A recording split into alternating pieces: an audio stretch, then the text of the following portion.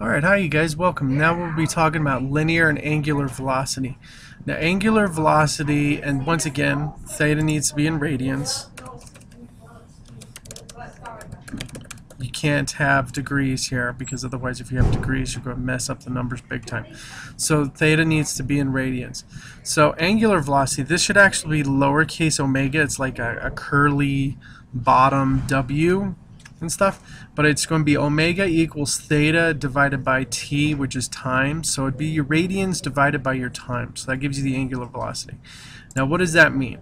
So that means if I have an object swinging from here to here, it's going to tell me the velocity along this path, what that velocity is going to be.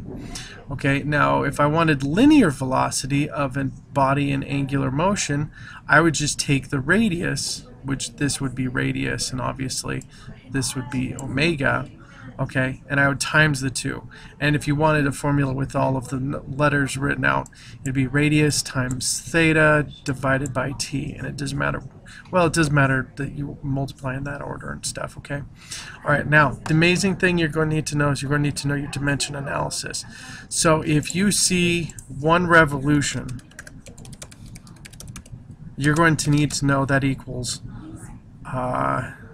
2 pi radians. Okay, that's hugely important.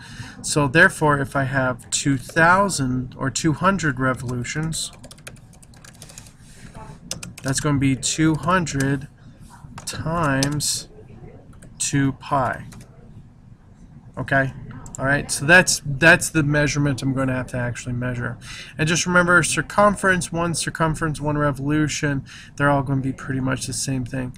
And just take care to just pay attention to what's going on in the problem to get it right and correct, okay? Alright, that's it for linear and angular velocity. I hope you guys have a wonderful day. Bye.